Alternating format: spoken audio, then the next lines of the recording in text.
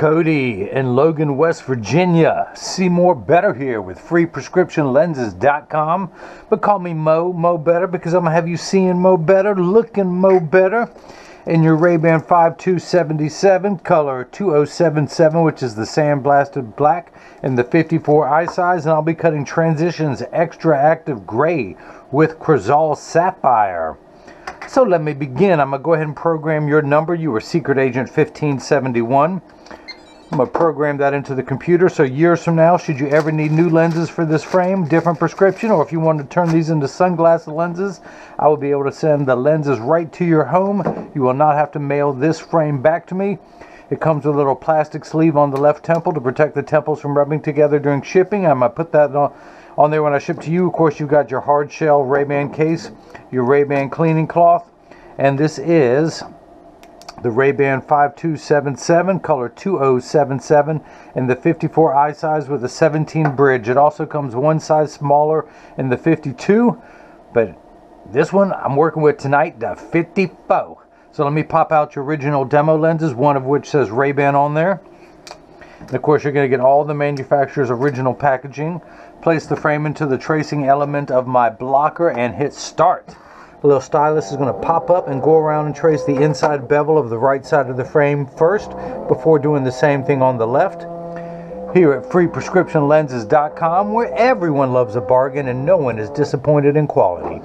You buy genuine, authentic RayBan frame and you'll receive one free pair of clear single vision prescription lenses or non-prescription fashion lenses. If you have vision insurance or unused health savings account, Flex dollars you will get reimbursed for this purchase, whether they are prescription or not. So let's move on to the next screen, your pupillary distance. So here's a good dilemma.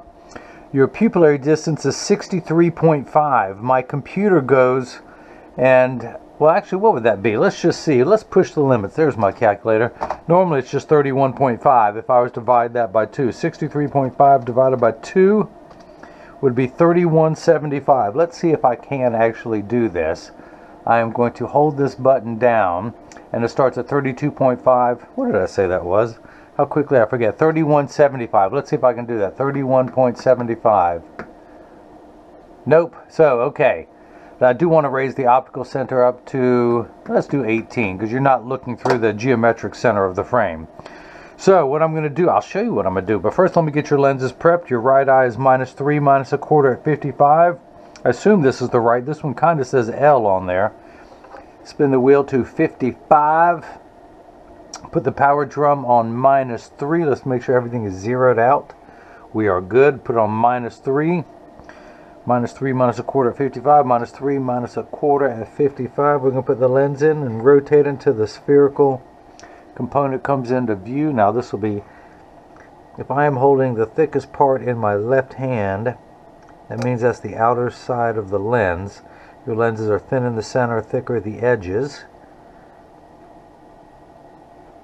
So I'm going to put 3 dots on your lenses. 1, 2, 12. Wait, I think I mathed wrong. I'm going to mark this one R for a righty. Do the same thing now for the lefty. Turn the axis wheel to 135. Put the power drum on -3 1/4. That's French. I'm not sure what that exactly means. Put the lens in, rotate it until the spherical component, where am I at 3 1/4? Comes into view. Why am I not? There we go. There we go. Make sure that's the left. That is the left. Hang on, something ain't right. Did I do 135? 135. Put the power drum on 3 1/4. Let me rotate this until that comes into view better. I am not doing something right. Hang on, we were getting there. -3 1/4.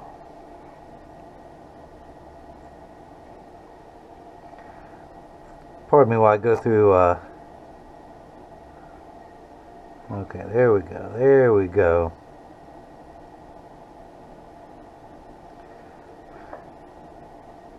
-3 1/4. -1/4. Sorry. A quarter cylinder is hard to find. It is hard. You almost like for it to be a whole lot there because it's easier to find. I put 3 dots on your lenses. Let me darken those. Uno, dos, and you pick a number. And this is the left lens. Now say it with me. If you guys missed any of that, let me recap. Oh, I don't know why I keep laughing at that joke or why I think it's so funny. I just can't believe that you guys keep watching this and keep laughing with me on that. People email me when they're finished with their order, they even tell me, let me recap what I'd like you to make for me. So, alright, this is a block, and people who watch my video, someone just mentioned in my last video I didn't say that these are Jenny from the block. These are now Jenny from the block with the big rock from A-Rod, because she got married, or got engaged. So, she got a rock so big her hand, I'm surprised she doesn't fall to the ground every time she tries to hold it up. That's a big diamond she got. But I need 2 double-sided adhesive stickers, of which I've got 2 right here, as they say in the dirty South, which me and Logan are from. Place that on there. Pull the paperweight to make the black side sticky. Let me throw that in there. I don't need that anymore. On the back, that silver button is a magnet. It's going to... Where'd that come from? That's something I was working on earlier. Okay. Alright. I'm losing my grip. So, 31 points. So what I'm going to do, his PD is 63.5.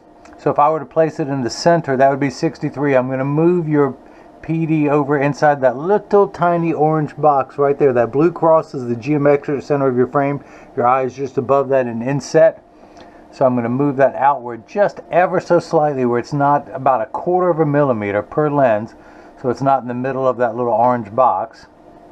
And hit the button, the arm comes down, places the block onto the right lens. We're going to do now for the same lens that ain't right. I want to check something here too while I'm at it. 135, let's go back to 55.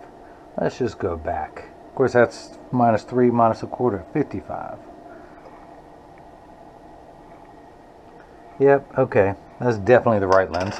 Let's do the same thing now for the lens that ain't right. Pull the paperweight to make black side sticky. Same PD. I'm going to move that 1/4 millimeter over. 31.5. Same optical center height. The vertical decentration. And go. Now the block's going to come down and be on the left lens. Now this is the edger. This is what's going to do all the work as I continue to run my mouth. The diamond coated wheel is this wheel on the far left. That's what's going to grind your lens material down from this to this.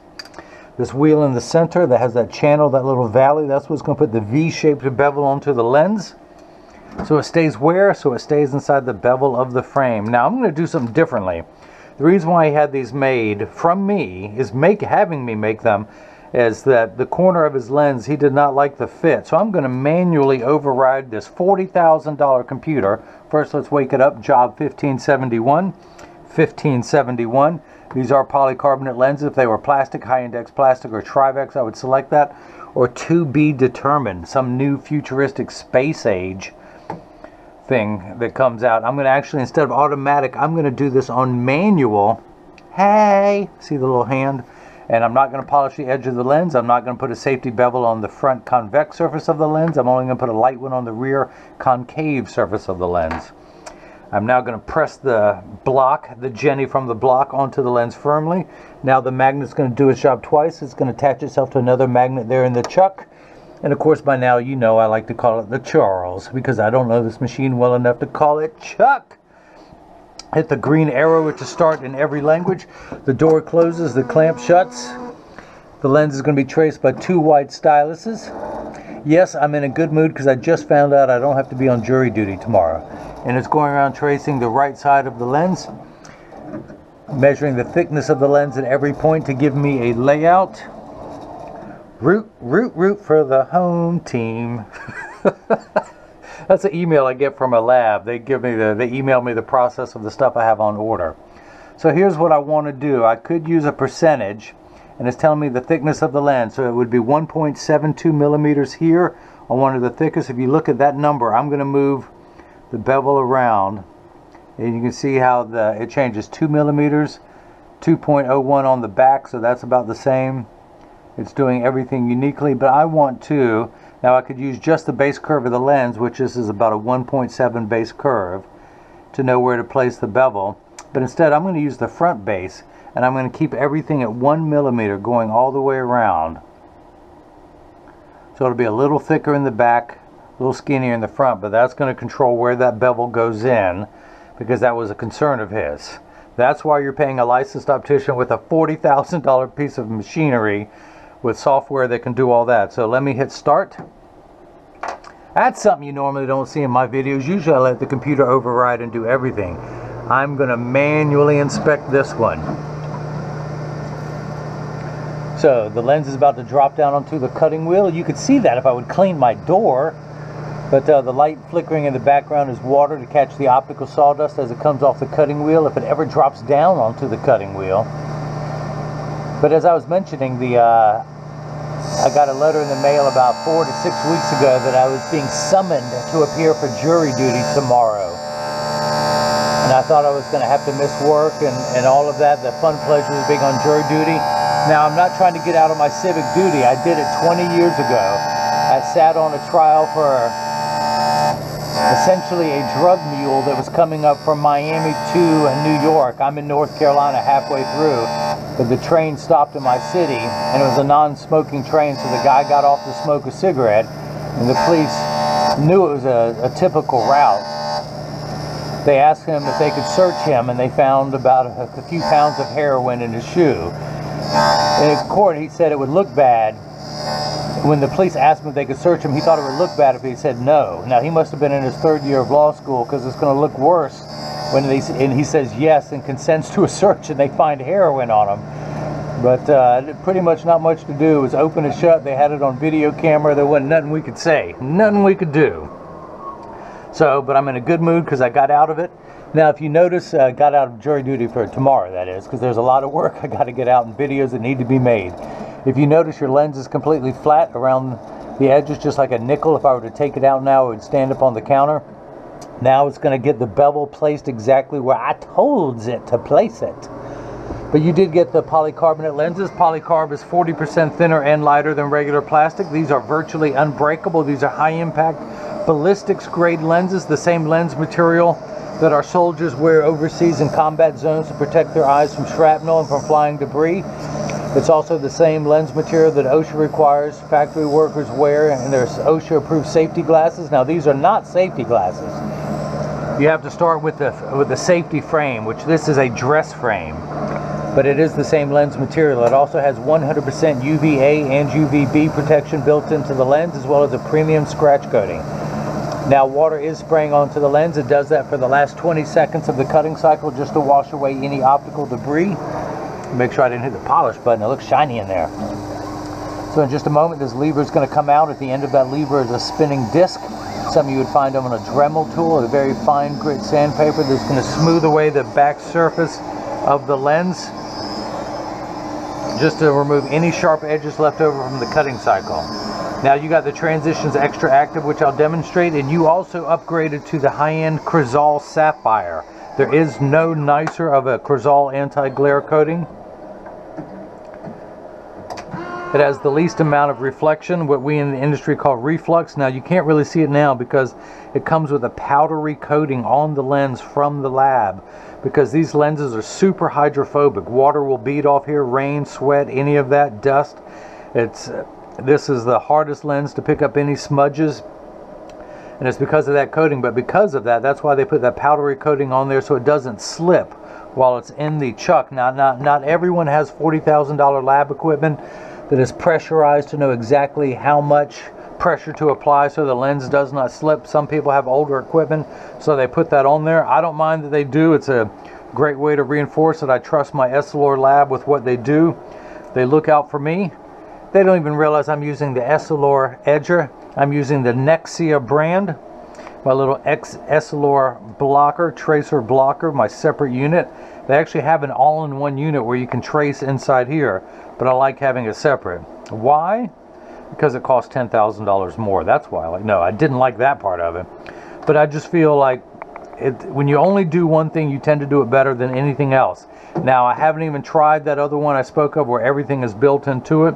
If you go back to my earliest videos, I had an all-in-one unit where I put the frame into the tracer. Now they don't even measure that. Now you put the lens into a spot and it will trace the lens. So, but there are people who send me frames without any demo lenses in there, and I would have to make a pattern, and I like being able to just trace the frame. So I spent $10,000 just so people can mail me their own frames that they buy on eBay with no demo lenses. But that's my commitment to excellence. So what I did was I moved that bevel very far forwards. So we're going to see how this fits into the frame. I'm going to tuck it in at the outside corner. Press down with using my thumbs. It snaps in there. Look at that. No pressure. I've moved by putting the bevel forward on the lens. It moves the lens further back into the frame, giving him an incredible cosmetic finish. So none of that, the issues he was having that he sent me pictures of. Now the only downside to it is it does move the lens further back, but his prescription is not far enough to actually have any considerable edge thickness, if any at all. So let's go ahead and do the left lens. We're going to flip that over to L. Press that on there firmly. Into the Chuck, the Charles, the Chucky baby. Or tonight I like to call it the Kody. Hit start. Just like before, the door closes, the clamp shuts. The lens is going to be traced by what used to be two white styluses. Now they're a little bit of a dirty white. Dirty white's the new white. And it's going around tracing the shape of the left side of the frame. And the old carpenter saying measure twice, cut once. It's measuring the thickness of the lens at every point, giving me a little book report of which now I can go and see how everything is. But I'm going to do this as using the front. And here's something you don't normally do. This is something that I'm going to put on your permanent paperwork, which by the way is a gray card. For my videos I get beige. These are the permanent. It has your address, your city, your zip code, the date, phone number, email, all this information. I don't include that on there, so I make sure that to respect your privacy. Only the first name, the town and state get mentioned, and that's why there is a square here, because I'm going to take this sticker off and stick it right on there for permanent keeping. But one thing I will do, I'm going to write on the bottom of here, I do an asterisk, cut on 1 millimeter front base curve, FBC. So in red, I always use blue ink if you notice. I love these same pens. Anyone out there wants to know what pen I use? It is the Uniball Signo 2.7 fine tip. I have a box of blue. The red is very important. Pay attention for red. So I'm going to put that there. Not that this stuff is any less important, but this just jumps out to let me know exactly how I cut it. 1 millimeter on the front base curve. Hit start. The cutting wheel starts up. The lens is going to drop down in its own time when it is ready. There we go. Cue the lens. It's not like we got work to do around here. So let's go ahead and take this block off. It is no longer needed. Boy, that came off easily. That's because of that, how hydrophobic this lens is. Pull the sticker off, use my hand-approved drying method, throw that back in there, add that to my sticker collection. We're going to come down here, place it in over that black dot. Look, I put this on here, and now my belt keeps getting snagged. I used to have that little piece of rubber, so if I have to tighten the screw, I can now have a rubber surface to place the frame on, and not the hard wooden bench. Hello, is this on? So, we're going to come back here. And actually I've got it on 55 because I wanted to double check the power of the right lens. We're going to put that in there. And we are getting -3. And why is that? That's because the unit of measurement we use in the optical world is called a diopter, spelled D-I-O-P-T-E-R. Starts at 0 and goes up in quarter increments from there, 0.25, 0.50, 0.75, and so on. So you're at -3. You're at the 12th rung of a ladder. You are nearsighted. You are wonderfully nearsighted. You could take your glasses off and see your fingerprint. That ship sailed for me. Whenever I want something to be extra blurry up close, I take mine off, but that's because I am a presbyope, a latent presbyope. That means I can't see far away or up close. I can't even hear. What? What was that? What was I saying? Okay, yeah, so 12 steps of far-sighted correction. And now once everything, there's a minus sign because with your glasses off, everything is super large. You have superhuman vision up close, but then anything beyond arm's reach, it starts to get blurry. If I took one step back, I don't know if you could read the genuine since 1937. Kody, that is, with his glasses off. With his glasses on, oh yeah. But you have one step of astigmatism correction. Now, you barely have any. Uncorrected astigmatism makes 6s and 8s look alike, or the letters P and F. But that's why people get eye fatigue. Over-the-counter reading glasses for presbyopes like me can magnify, but it doesn't clear up the fuzzy edges. Oh, I got to take the recycling out tonight. Come on. Okay.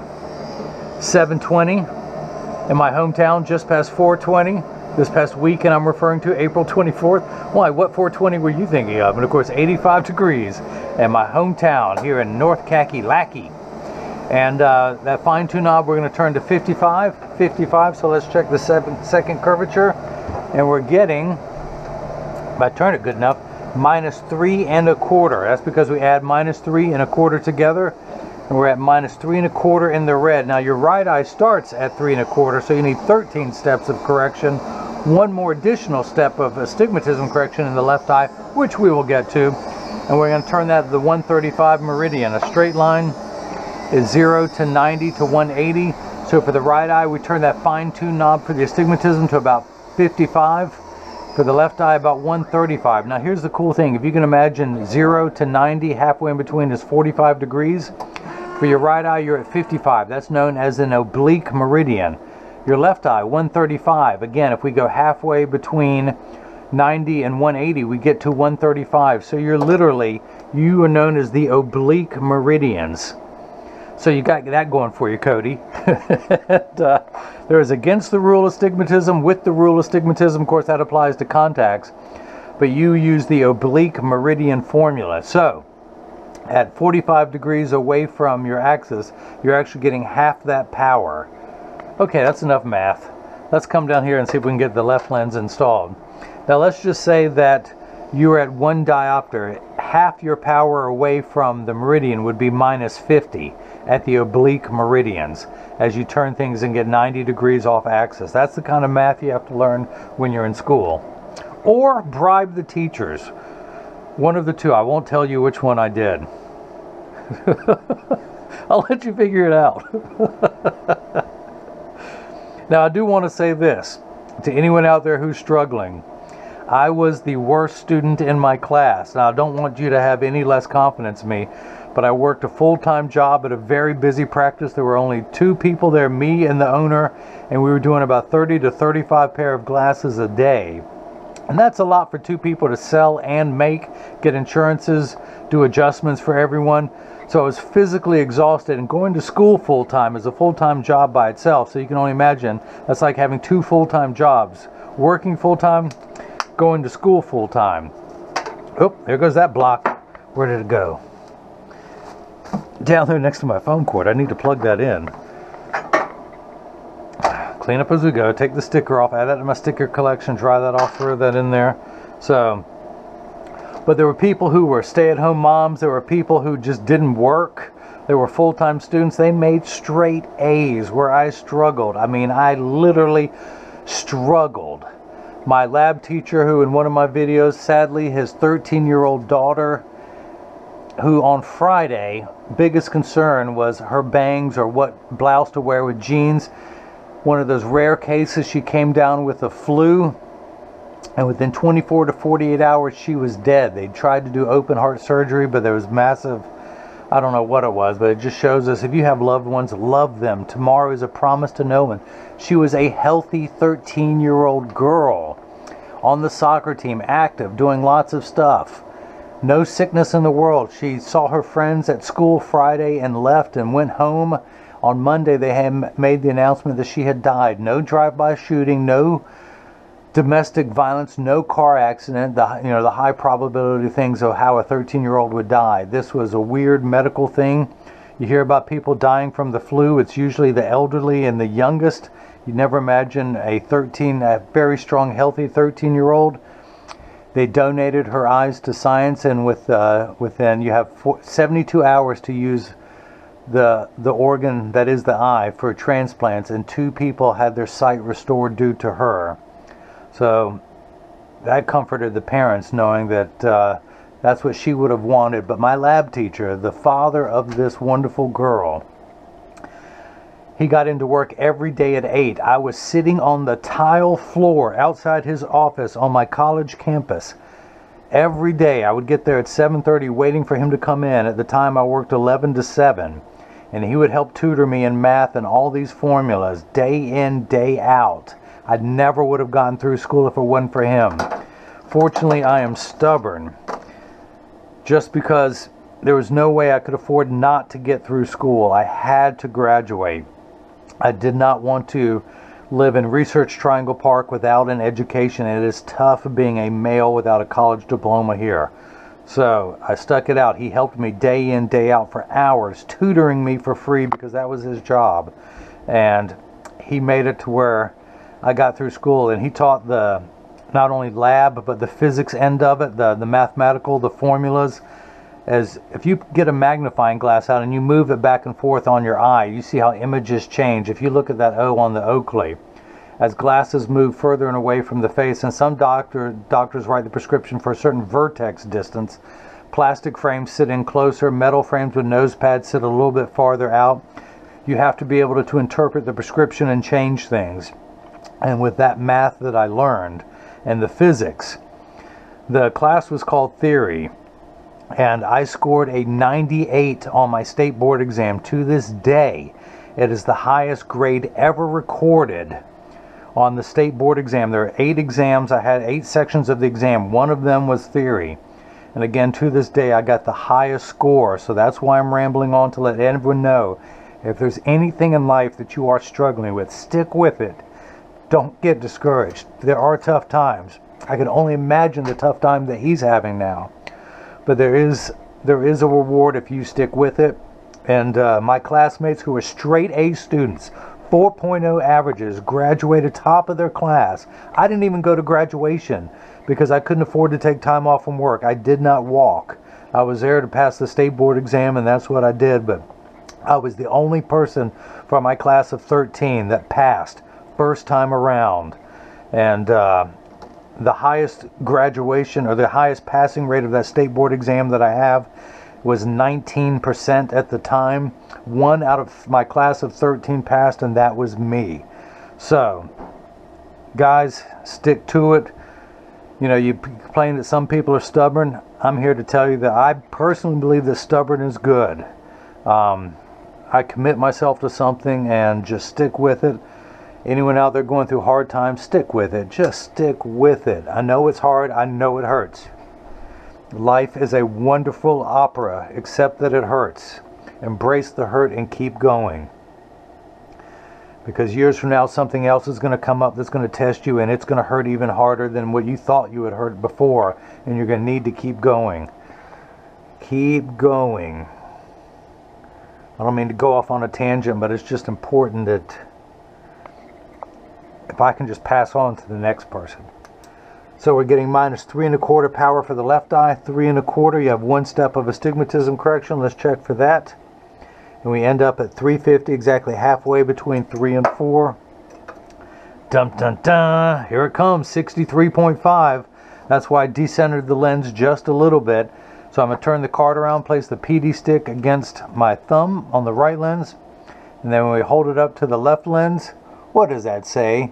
Count it with me. 60, 61, 62, 63.5, 64, 65. So that is cut perfectly. Let me check the optical center height of, what did I have this at? Let's pull this back up. I think it was 18. 18 it is. In fact, let me write this down. See, I'm stubborn. I stick with things.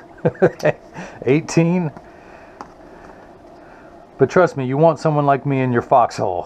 When the going gets tough, I'm right there with you. 18 millimeters to the middle of the center of the frame, not to the very bottom of the lens, but to the middle of the frame itself, because again, there is a bevel into the frame. That's where the bottom of the lens is actually at. So we're at 18 there.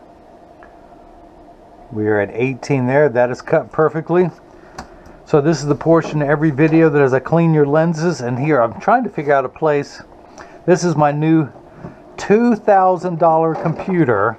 that sends everything to the cloud.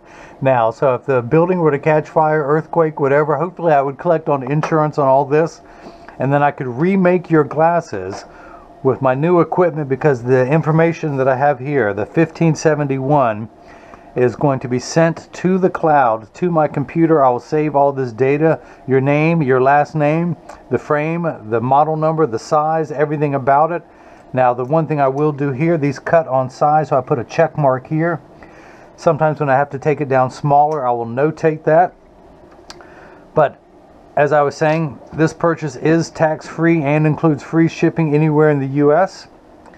Now, medical devices, which this is in North Carolina, are tax exempt.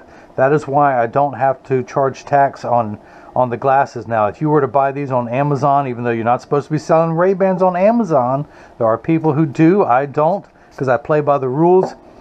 But when you buy glasses online, if you buy them from any state other than North Carolina, you will pay tax.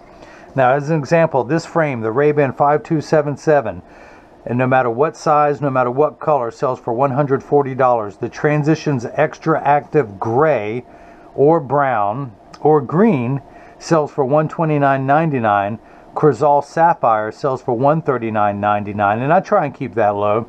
The industry in the Southeast, I get a report from Essilor, and the average price of Crizal Sapphire is $180 to $200. I don't know what it sells for in California and New York. I'm sure it's higher than that, but I charge $139.99 for it, for a total of $409.98 for this frame with Transitions XTRAactive Gray with Crizal Sapphire. I just want to give them a super thorough cleaning to get that powdery coat off of the lens. And then I'm going to show him how the left lens is fitting in there really well. That's for Kody. Everyone else is invited to watch too, but that's the reason he bought from me, because he did not like how the last company forced the lens into the frame, causing the frame to be misshapen. I don't know what the right word for that is, but that's the word I'm using tonight. Unshapen correctly. No. So, and the other thing, in the picture he sent, when they forced it in there, there was a scratch on the frame right there. I happened to notice in the picture he sent. I didn't want to bring that out because he was unhappy enough with the work that people did. But that's the reason why I put the safety bevel on the back of the lens. If as I press the lens, I'm going to get fingerprints all over it again. When I tuck it in there and I push it in, I do not want any sharp edges on the back surface of the lens to come in contact with the frame. And that's probably what happened. The lens was too large, there was a sharp edge, and it scratched his frame. You're not going to get that from me. Attention to detail. It's a corny saying that I live by, but the difference between ordinary and extraordinary is that little extra at the beginning. So it takes 20 seconds to put a safety bevel on the lens. So it takes me 20 seconds longer to make a pair of glasses, but if you make it right, it is priceless. Hopefully Kody will come back for years. This is the first pair I've made for him. I've had my website for 5 years now, and I'm now getting a lot of repeat customers, and they're also referring friends and family members. So you do something right, it will come back. The old timer that I apprenticed with years ago taught me that if you just take care of people, money will take care of itself. So I'm not a high volume guy. You can see I've done 1,571 pair of glasses with the new equipment in my new place. And okay, yeah, back to work. Oh, so yeah, so this purchase is tax-free. I picked the wrong week to quit sniffing glue. All right, that's an airplane reference, y'all. I don't sniff glue, at least not on, never after 8 on Wednesdays. I never sniff glue after 8. But yeah, this purchase is tax-free. So again, I was going somewhere with that. The frame is $140. Of course, you get one free pair of clear single vision prescription lenses with the purchase of a frame. The Transition XTRAactive adds $129.99. The Crizal Sapphire, $139.99 for a total of $409.98. If I were to charge you the 8% sales tax here in North Carolina, I would have to charge $32.79, probably rounding up to $32.80 on top of this purchase. So again, that saved him $32.80 from buying from me versus anyone else out there on the internet. But it also includes free shipping anywhere in the U.S., and Logan, West Virginia is still in the U.S. But I'm gonna get these when you get these in the mail, Logan, there's a small chance that these could fit too loose or too tight. However, there's an 80% chance that one side is going to sit higher than the other. That's because 80% of people have one ear that is higher than the other, and I'm no different, and I'll show you why I'm part of that 80%. But because of that statistic, 99% of all optical shops will do free adjustments if you ask them. So just stop by your local place and tell them if it's too loose or too tight or crooked. By the way, can you see how those are mounted in there? Much better than the original one. So, but I'm going to get these in standard alignment first, also known as a 3-point stance. So 3 points are 1, 2, and the bottom of the frame being 3. I set them on the counter and press down. There is no wobble. When I say wobble, I am part of that 80%. When I take mine off and press down, they wobble on the counter, but they sit level on me. I'm wearing the RayBan 2132 new Wayfarer sunglasses with my Transition Signature 7 and Crizal Sapphire. Crizal Sapphire is the only anti-glare coating that has that bluish hue to it.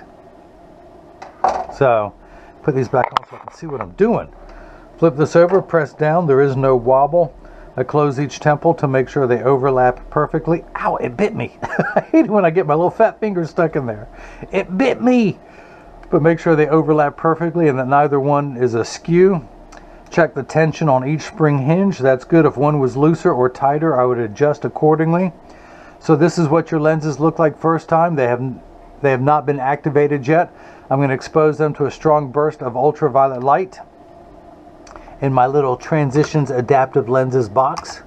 Hit the button. Now, as you can see, it takes about 30 to 45 seconds for transition lenses to darken. It takes a little bit longer when you come back inside, 45 seconds to a minute 15. Now, Kody and everyone else listening, pay attention.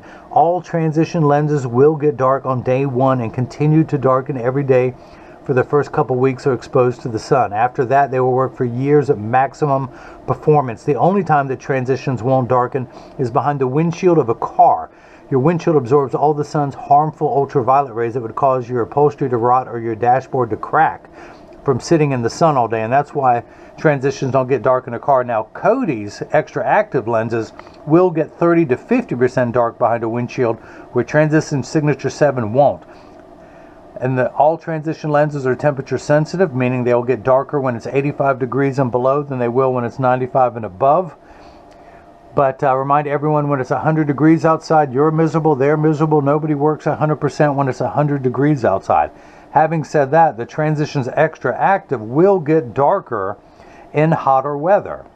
It's designed for XTRAactive people who spend extra amounts of time outside, hence the name.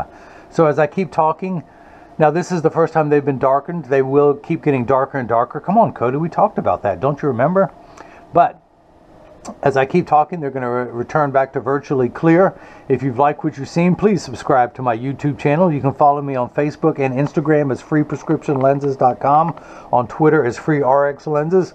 You can email me directly at freeprescriptionlenses@gmail.com or simply click the Contact Me button on the website. Everyone out there watching, if you like local independent business people, help come support me. I'm in my 5th year. I'm going strong, but I want to continue to help as many people as I can. Make a pair of glasses for everyone in America. There are certainly large corporate box stores out there. There's one company who happens to own RayBan, and that's okay, but they own 80% of all the optical shops out there. They're going to make their billions. You know, that we can bet on that. And it's privately owned. You can't even buy stock in that company. But anyone out there who wants to help out an independent person who's going to try and work harder and do things one at a time to make sure everything fits perfectly, listens to every concern of every patient who comes to me, then, you know, keep me in mind for your friends, for your family. And where was I at? I guess that was it. So Kody and Logan, West Virginia, thank you so much for the purchase of the RayBan 5277, size 54, color 2077, with the Transitions XTRAactive and Crizal Sapphire. Now, as you can see, there's the least amount of reflection. That's one thing that Crizal did. The angle of reflection where you see the color of the anti-glare is at 15%, so you have to be at extreme angles before you even begin to see anything. That's why this is the clearest of all the Crizal anti-glare coatings. Well, when the lens is clear, that is. It's still Very little reflection even when it's dark. So you can imagine a dark mirror looking in a storefront window when the lights are off. You can see your reflection. You cannot see that with these lenses. So Kody, thanks for your purchase. Thanks for everyone else who's watched. And hopefully now you've seen how I bring that love and feeling back to glasses. Thank you.